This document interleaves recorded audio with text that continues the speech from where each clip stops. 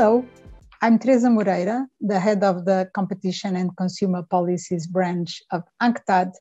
and I am delighted to join the OECD Secretariat colleagues and other partners in this workshop on legal models for international enforcement cooperation. I would like to start by underlining that UNCTAD is the guardian of the UN set of principles and rules on competition adopted in 1980 and which remains the single internationally agreed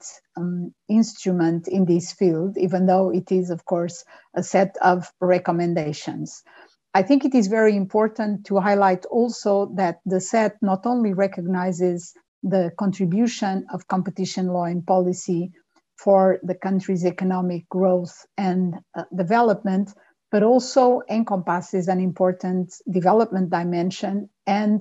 a chapter on international cooperation. As most of you will know, UNCTAD works along three pillars. So consensus building, which covers the intergovernmental meetings that take place every year and also includes the United Nations review conferences of the set every 5 years. Research and analysis activities to support the discussions, the consultations and deliberations by member states, and of course, technical cooperation through advisory services, technical assistance and capacity building that targets all of our 100 and almost all of our 195 member states. Of course, we don't do technical assistance for developed countries, but also include regional economic organizations that are adopting or cooperating in the field of competition law and policy. A couple of additional words already on the UN set on competition. Since 2017, we were fortunate to hold discussions on how to facilitate international cooperation in competition law enforcement between developing countries and developed countries' competition authorities. And this led to the adoption of this instrument, also a soft law instrument, the guiding policies and procedures under Section F on international cooperation of the UN set, which we are now testing, that is to say, receiving requests from member states and trying to assist them as the UNCTAD Secretariat got an increased role as a mediator between member states. I also wanted to mention to you that, of course, through the action of UNCTAD and, of course, other international and regional organizations, namely the OECD, of course, the ICN, and the work of regional economic organizations, we have moved from 20-something countries having competition law and policy to more or less 140 countries all over the world, which include a vast majority of developing countries and least developed countries, underlining the importance of this discussion.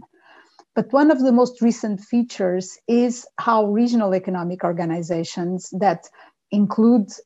developing countries have also either adopted competition rules and competition competencies at regional level, or have agreed to cooperate and in a way promote some sort of convergence between their member states. This is a very interesting trend, which we believe has a major role to play in supporting especially the less experienced competition law and policy authorities.